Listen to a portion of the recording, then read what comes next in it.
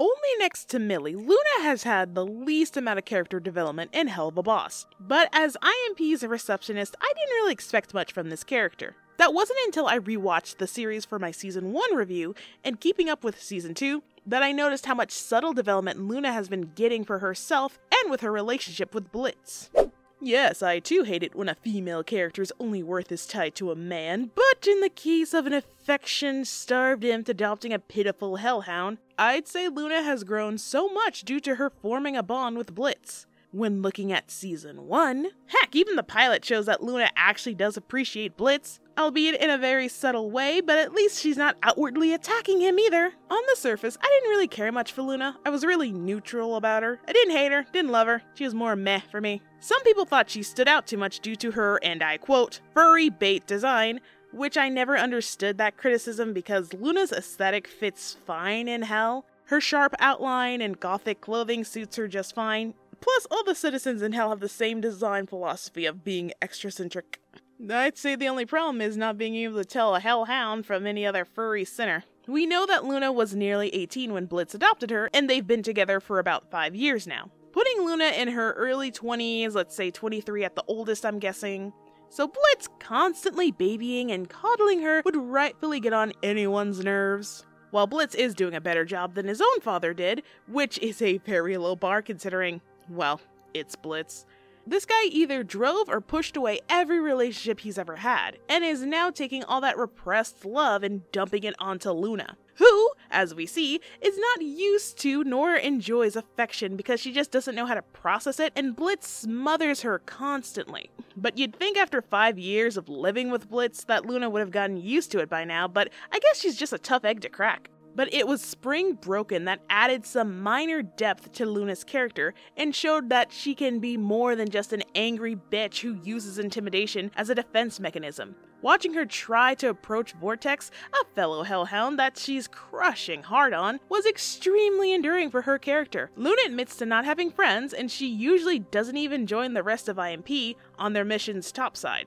That leaves her all alone, scrolling through her phone, reading magazines, and a third thing, which sounds awful and explains why Loona had next to no people skills. She's barely around anyone outside of work, let alone her own kind. So watching her blush, stammer, and lose her cool around Vortex isn't surprising. Even less of a surprise of her blowing up at Blitz after he embarrasses her further with his protective adopted dadish shtick.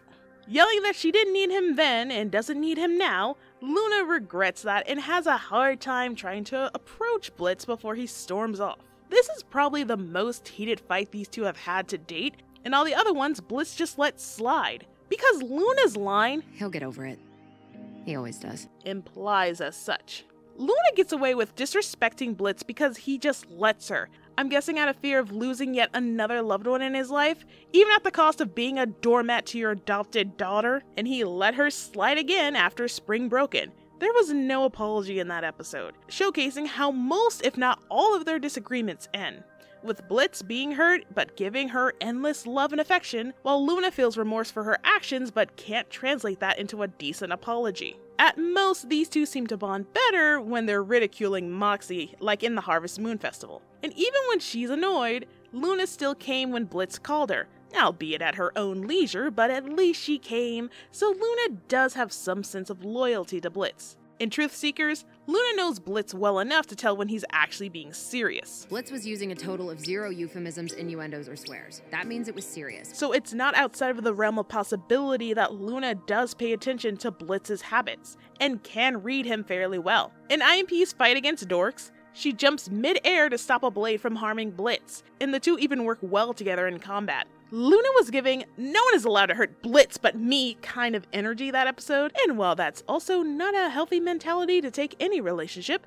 it again reinforces that she does care for him. What Loona lacks in her words, she can make up with in her actions. Spring Broken was the episode that humanized Loona. Ironic, I know. Although she might not have gotten a boyfriend in the end, she obtained something even more valuable. Her first real friend, and a taste of the social life as we see in Queen Bee. After ignoring Blitz's call, Loona tries to blend in with the rest of the Hellhounds at the party, but it seems that she's made a bad name for herself due to puking at previous get-togethers. She makes matters even worse by nearly picking a fight with another Hellhound. If not for Vortex, Loona would have felt even more out of place.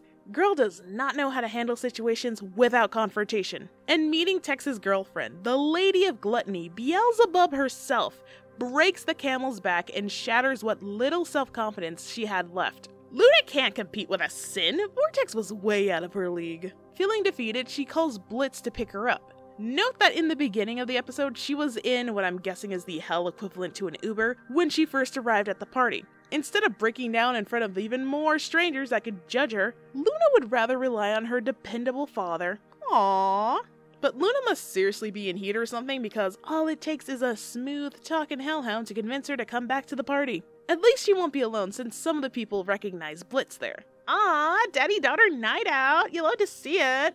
Blitz letting loose after what happened at Ozzy's gives Loona back her confidence and she starts to make friends, especially after Blitz beat B at her own game. Yeah, that's my dad! I love this scene. I love this moment for both of them. Because Blitz has finally earned Loona's love, and Loona calling him dad loud and proudly was greatly satisfying. Later on, B notifies Loona of Blitz's behavior at the party and to just check up on him, which she seems to take offense by. Loona is well aware of how much of a hot mess Blitz can be, so maybe she felt threatened by B. I mean, she already has Luna's crush, so how dare she assume what's best for her father, too? Gah, the nerve. This was a bit of a decisive scene, but I think Loona was still jealous of B since she's a lot more easygoing and everyone loves her. Quite the opposite pair they are. No wonder people ship it. After getting Blitz out of the party, Loona takes great care of him once they're home, placing him on the couch, giving him water, and even in his sad, drunken stammer and going on about being alone, she answers yes to always being there for him. Queen Bee brought Loona and Blitz's relationship forward and expanded upon those social issues she's had. Loona went from nearly calling Blitz dad in Spring Broken to barking it out loud in Queen Bee. Now, I don't expect Loona to become a full-on daddy's girl at this point. We need Octavia for something. But moving forward from here, she could have had more subtle moments of warming up to Blitz. Character and relationship-wise, that would make perfect sense. However, while Season 1 did a great job of progressing Loona's relationship with Blitz and showing that she can be more than an angry goth girl, Season 2, specifically Seeing Stars, regressed her back to negative day 1.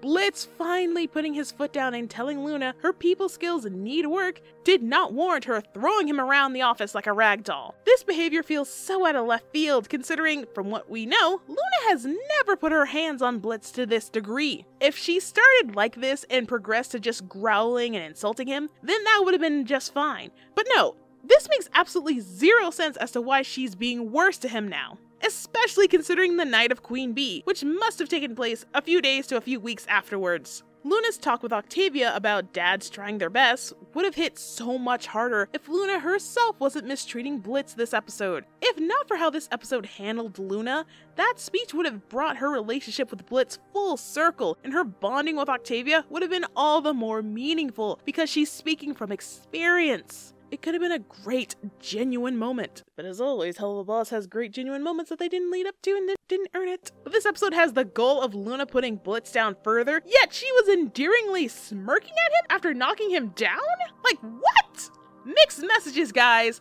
Are we meant to believe that she's a jerk who cares, or just bullies him for shits and giggles? Because we can go either way at this point. And as for Loona's Hellhound flashback, I'm only taking that with a grain of salt because it was from Blitz's perspective, and he's not the most reliable narrator. That flashback really hammered in that Loona was miserable and had no purpose, but for all we know, if we got Loona's perspective, she could have been running that pound like a kingpin. Blitz wanting to reconcile with Loona about replacing her and apologize would have been such a sweet moment for both of them if not for... Oh, I'm so sorry. I'll never replace you no matter what you do. You're good. Ooh, yeah. I don't care what the diehard part of the fandom says. No amount bouts of mental gymnastics will justify this. Even with her puppy dog routine and Western energy, God, that's such a stupid name. I don't mind Loona not being given spoken lines since Seeing Stars, but this was a wasted opportunity for her and Blitz to actually bond and rekindle that father-daughter relationship that they had going in season 1. Loona is the boss's young adult daughter who's emotionally stunted due to spending her childhood in a hellhound pound. She puts up this angst goth girl persona to hide the socially awkward puppy she truly is. And in a place like hell, if you can't fight back, you're as good as dead. Loona and Blitz were making some real progress in season 1, but season 2 just feels like it's undoing all that work. I really hope that the next time Loona gets an episode, that she isn't regressed down to being nothing but a bitch again.